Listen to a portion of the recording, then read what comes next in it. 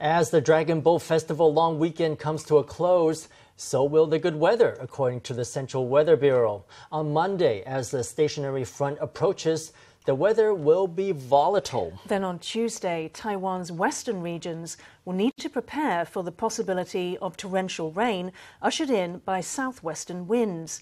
The rainy weather isn't expected to clear up until next Sunday. Today, areas across Taiwan were baking in the summer heat, with Hualien and Taitung both seeing temperatures of 36 degrees Celsius. However, the weather will begin to change on Monday. By Tuesday, the Plum Rain stationary front will engulf the nation. This stationary front is gradually moving from north to south, so the whole of Taiwan will be covered by it. There is a chance of heavy or even torrential rain in every region in Taiwan. Basically, the weather won't be very stable from Tuesday to Thursday.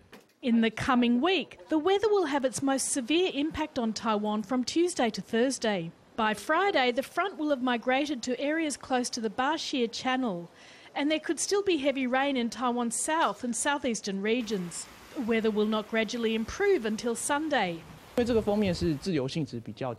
Because this front's stationary nature is comparatively strong, it will hover over Taiwan for a relatively long time. After Sunday, the effects of this front will gradually move away, and we will slowly return to the weather pattern of thunderstorms in our summer afternoons.